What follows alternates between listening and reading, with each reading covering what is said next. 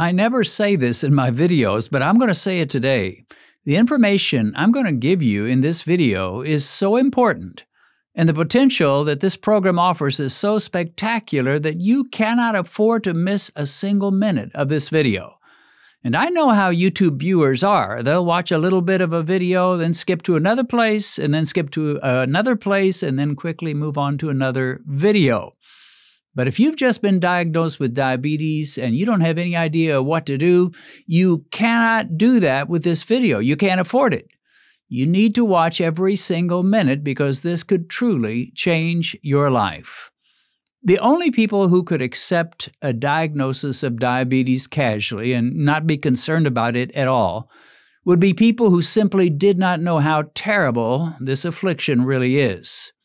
Anybody with any knowledge at all about diabetes would come home from the doctor's office worried, depressed, and scared. And there's nothing wrong with that. That is a normal and even a reasonable reaction to finding out that the terrible monster of diabetes has laid its icy claws on your life and your body. If there were a button you could push that would instantly change you from diabetic to non-diabetic, you would push that button. If there were a pill to take that would transform you from your present condition to the health you had when you were 25 years old, well, you'd surely take that pill. But there is no button and there is no pill that can take you from diabetes to a non-diabetic state. No, not even any collection of pills.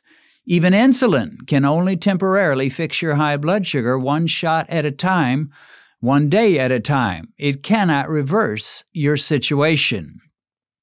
But there is a strategy that can get you into the land of normal blood sugar, and this strategy is at the heart of the Beat Diabetes videos we've been producing for the last 7 years. It's also at the heart of the Beat Diabetes 4-month or 6-month challenges we've been offering.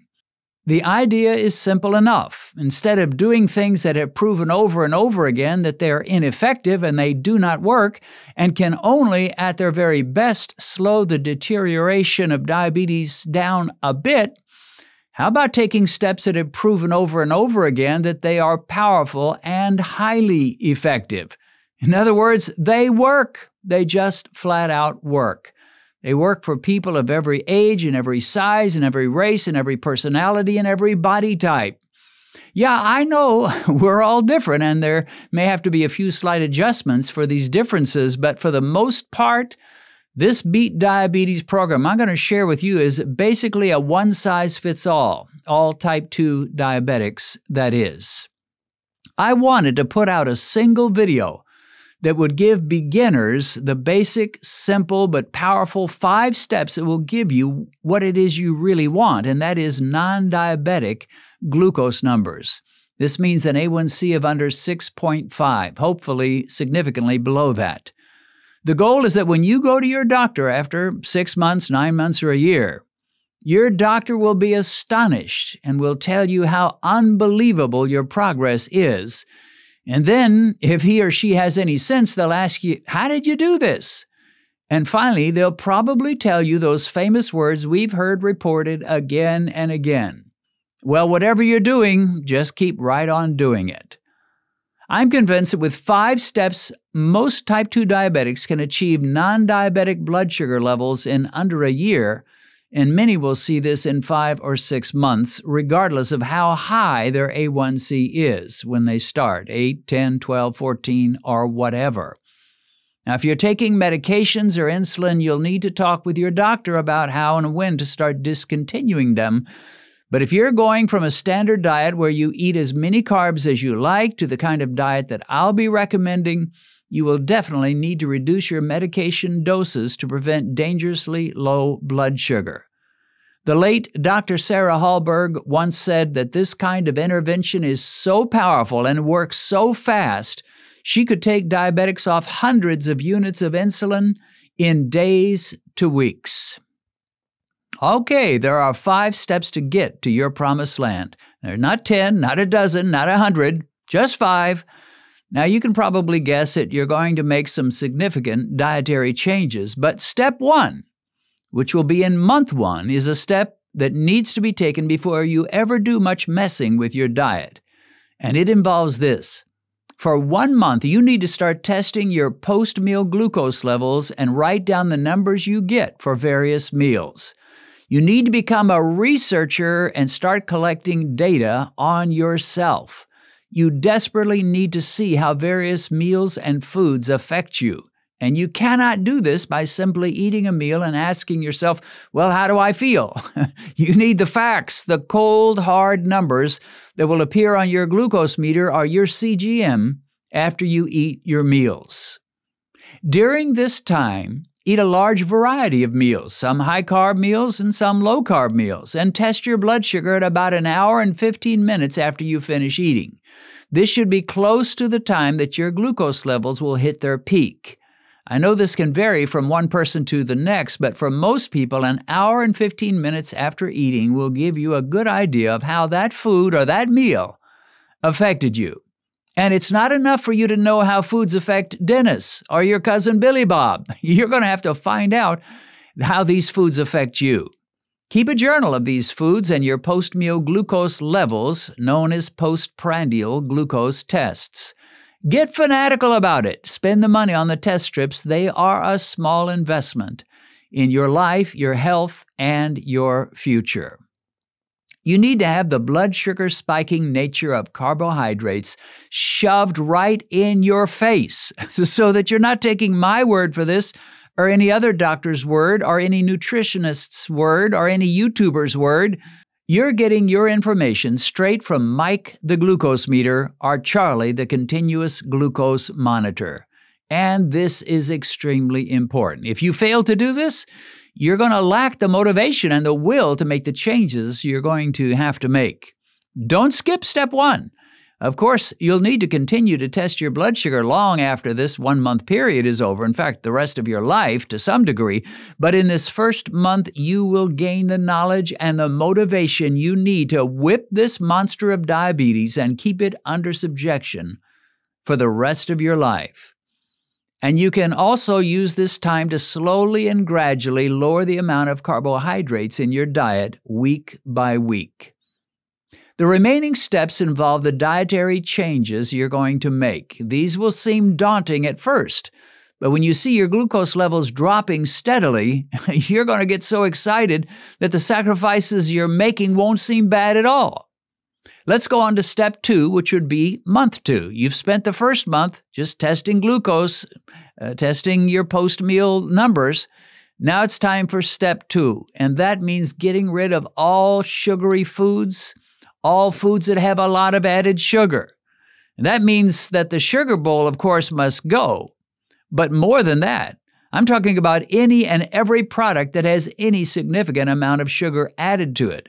And that includes instant oatmeal, granola cereal, ice cream bars, cakes, pies, ketchup, yogurt, flavored coffees, canned fruit, most protein powders, protein shakes, sweetened almond milk, sodas, energy drinks, barbecue sauce, and far more than I could name. And this also includes honey. Your diabetic body cannot tell the difference between a spoon of sugar and a spoon of honey. Both will raise your glucose like crazy. And the same is true for fruit.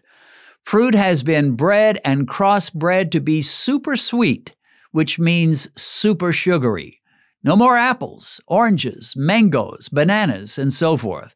You must be ruthless in this. All foods containing significant sugar are your enemies. They're destroying you. And you don't make peace with your enemies. You don't compromise with your enemies. You don't accommodate them. You destroy and annihilate them. Don't just take smaller portions of these foods. Your portion size for these monstrosities is 0, zilch, zip, nada, naught. You sue for permanent divorce from sugar and sugar-sweetened foods without the possibility of reconciliation. Now, if your body is used to lots and lots of sugar, it's going to throw you into a shock for a little while, and you may not feel so good. But hang in there. After you detox your body from sugar, you're going to feel better than you have in a long, long time. Because of the shock effect of major dietary changes, I would take a month with step 2, cutting out all the sugar before moving on to step 3. And step 3, which would be in month 3, is to further eliminate starchy foods from your diet, which would include corn products, all forms of bread, rice, breakfast cereal, potatoes, chips, pretzels, pasta, and so forth. What most diabetics do not know and what many doctors will not tell you is that starchy foods spike blood sugar just as much as sugary foods, because starchy foods are made up of chains of sugar molecules tied together. And once you swallow them, those chains break down and you have a stomach filled with sugar. There's very little difference in the blood sugar spiking properties between a baked potato and a jelly donut. Oh yeah, there is a little difference. The potato will probably spike your blood sugar higher than the donut. Just like bananas will often spike your blood sugar higher than candy bars. And grape juice will spike your blood sugar higher than sodas. Once you've eliminated sugars, sugary foods, and starches from your diet, you can relax a little bit. You've made the major necessary changes you're going to need to make. Of course, at this point, you may be saying, well, what in the world is left for me to eat? I'm glad you asked that question. The truth is, there's a great deal for you to eat. Basically, if you go back to step 1, you can eat those foods and meals that created a very gentle and mild rise in your blood sugar. And unless you're some kind of a freak, that will include any meat that doesn't have a breaded coating. It will include low-carb vegetables, salads, almond flour and coconut flour food products like low-carb bread, tortillas, blueberry muffins, strawberry muffins, along with foods like eggs, bacon, sausage, nuts, and seeds. There are various non-sugar sweeteners that will barely raise blood sugar, and they can be used occasionally to create some tasty keto foods and muffins. Just don't overdo it. Do some tests with your glucose meter and find what works for you. Another guide that will help you determine the meals you should eat will be that journal you made in month 1 of those post-meal blood sugar tests you did. Any food or meal that does not significantly raise blood sugar an hour and 15 minutes after eating should be okay for you. You may want to retest some meals to make sure they're safe, but those early tests can be a great guide in formulating your menus. By the end of this month, you should be eating under 50 grams of net carbs per day. And that's per day, not per meal. Recipes for low-carb or keto meals and foods abound on YouTube these days. Go to the YouTube search engine and type in things like keto biscuits, keto pizza, keto bread, keto tortillas, keto lasagna, keto meals, keto recipes, keto scones, keto muffins. And you're going to find more recipes and wonderful meals and foods than you could possibly eat if you lived another 100 years. There are so many products marked keto that you can find in your grocery store, but experience teaches us that we cannot always trust them.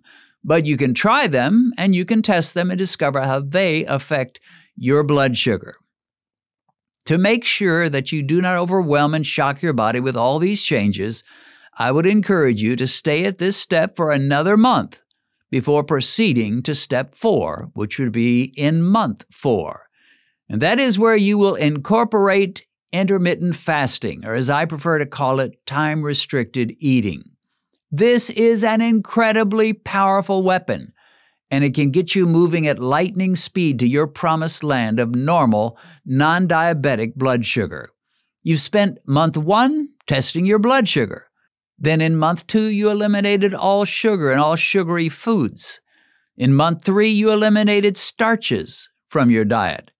You're now in month 4, and it's time for you to switch to eating 2 low-carb meals a day without eating any snacks between those meals. What you need to do is to go to a 6-hour daily window of eating. 6 hours in the day in which you will eat those 2 meals, one at the beginning of that 6-hour window and the other at the end of the 6-hour window with no snacks in between. For me, what this means is I skip breakfast except for a cup of bulletproof coffee, which includes heavy cream and a tablespoon of butter.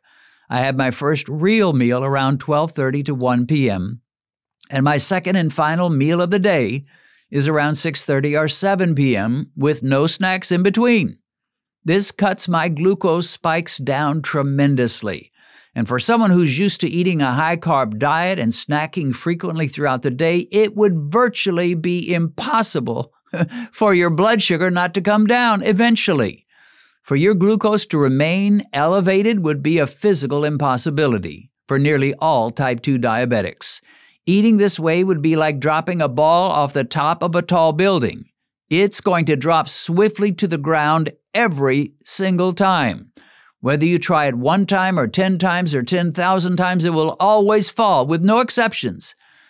And if you're skipping breakfast and eating only lunch and dinner, you don't have to do without your favorite low-carb breakfast meals like eggs and bacon or low-carb pancakes and sausage. You can simply move those former breakfasts to 1 p.m. and make them your lunch. And believe me, the breakfast police will never come to your door and arrest you for this. But you could also choose to eat breakfast and lunch and skip dinner. For some people, this works better and it's perfectly fine. For most people, their glucose will drop significantly within 4 to 6 months of doing this. Some people do find it takes longer, and usually this is because they are either A, a type 1 diabetic, or B, a type 1.5 diabetic, and they have very little beta cell function left, or C, they have a tremendous load of fat in their liver and their pancreas, and it's going to take them much longer to see results as those who have less of this liver and pancreatic fat. Actually, type 1 diabetics can see great results as well. They'll still have to use insulin, of course, since the pancreas makes no insulin, but they will not have to take nearly so much insulin, and they will have far greater glucose control. They'll stay in range more than ever before. Additionally, they'll often find diabetic complications reversing and sometimes going away permanently. Now it's time for the 5th and final step. Step 5, which would be month 5, is to take 1 day a week and make it either a carnivore day, an OMAD day, which means 1 meal a day, or a day of fasting where you eat nothing at all. Now, fasting or OMAD should only be done if you're not taking insulin or diabetic medication. Otherwise, your blood sugar could go dangerously low. But if by now your doctor has taken you off all meds, or if you've persuaded your doctor to permit you to go without meds for a few months to see what you can accomplish by diet, then you should be able to fast or eat 1 meal a day or simply have a carnivore day 1 day out of each week. But be sure and test your blood sugar during these days and make sure it doesn't go too low. I normally fast on Mondays of each week. Sunday evening is my last meal. Monday I don't eat at all, not even bulletproof coffee, although I do drink black coffee, and then I resume eating on Tuesday morning.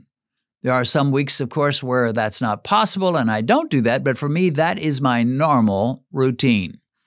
But if you take 1 day out of your week and eat very little, and what you do eat is very low in carbs, that means that about 14% of your week you're giving your pancreas a rest and allowing your glucose to drop much lower than it normally would.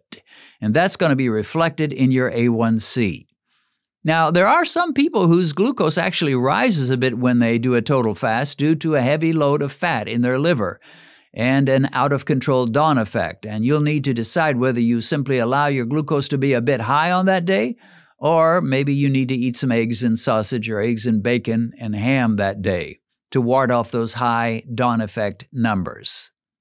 After your 5th month, you've completed your 5 steps. In most cases, you will have seen significant improvement in your blood sugar level. But this is a 6-month program, so what does the 6th month involve? Well, the good news is there are no more steps to take. Just keep doing in the 6th month what you were doing in the 5th month. Give your body another month, some more time to heal and sweep away all the excess fat and sugar in your cells, and your glucose levels to continue to drop.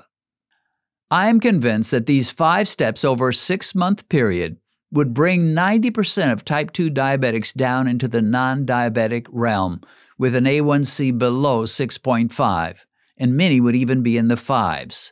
Do this over a year, and many more would make it. Now, this program is a little more gradual than the crash course that I've suggested in my challenges. And as I've done some research, it appears to me that a gradual lowering of glucose is in many ways superior to a cold turkey approach. And I'll talk a little bit more about that in a future video. But remember this, Rome was not built in a day, and your diabetic condition did not arise in a day. It's usually the result of many years and even decades of making poor dietary and lifestyle choices. To undo 20 years of ever-worsening insulin resistance in 6 months to a year is plenty fast enough. Nobody would tell a 400-pound man that he needs to drop down to a 175 in 4 months. It would not be healthy and it would not be reasonable. So take your time, be methodical, be persistent, and be determined. One foot in front of another. And know that the path you're traveling is one that many others have walked on, and they have seen incredible victories over diabetes, and there's no reason you cannot as well. What I've just shared with you is at the heart of these Beat Diabetes challenges that we've been doing. I've given you, in a nutshell, pretty much all you need to know how to make incredible progress and go from diabetic to non-diabetic according to your A1C. The amount of time it will take you to get to non-diabetic levels can vary from person to person, but you can get there. If you follow these steps, you're putting yourself in a position that it becomes far more likely that you will beat diabetes than that you will not. The odds have just switched to your side, and not just 51 to 49. More like 90 to 10. Invest some time in this. Subscribe to my channel and watch all my videos that come out. They'll keep you motivated. And while you're at it, subscribe to Dr. Jason Fung's channel, Dr. Ken Berry's channel, and Dr. Sten Ekberg's channel. They're all excellent, and they'll confirm these things that I've been telling you. Well, that's it. What I've just shared with you are the nuts and bolts of a diabetes-crushing, A1C-lowering, insulin resistance reversing way of life that actually works. In fact, it works so well, the greatest mystery is why every single doctor is not implementing this with every type 2 diabetic. And you know what? Sooner or later, they will. But for right now, you cannot wait. It's time for you to get on board while there's still hope for you, while your kidneys and liver still function, while you still have the legs and the toes you were born with, and while your beta cells are still alive and have not crossed the line of no return. The ball's in your court, my friend. You now know what you need to do. The only thing left is to implement these steps and give them the time to work. You'll be glad you did. Probably most of you know my wife Benedicta, but few of you know the amazing paths God has led her to bring her to where she is today. Benedicta was orphaned at an early age and lived with an elderly stepmother growing to adolescence. They were so poor, Benedicta had to drop out of school and sell food door to door for them to survive. As a teen, Benedicta got a job as a housemaid, which developed into a nightmare. She was required to cook, clean, wash, take care of the children, and she had to get up at 4 a.m. every day just to get her work started. Worse than that, she was frequently beaten. At around 20, she moved to the huge city of Lagos where she started her own little business. Sometimes she prospered, but at other times she nearly starved and went days at a time without eating. At one point, she became so sick she passed out in her room and nearly died. She found herself outside of her body and she was able to see the splendors of heaven until she was sent back with a command to share her story. One day, however, her life changed when an American evangelist came to her community to preach. And of course, that was me. The rest, as they say, is history. Benedicta has shared her life story in a recently published autobiography, and you can get it on Amazon as either an ebook or a paperback. A link to this book on Amazon is in the description.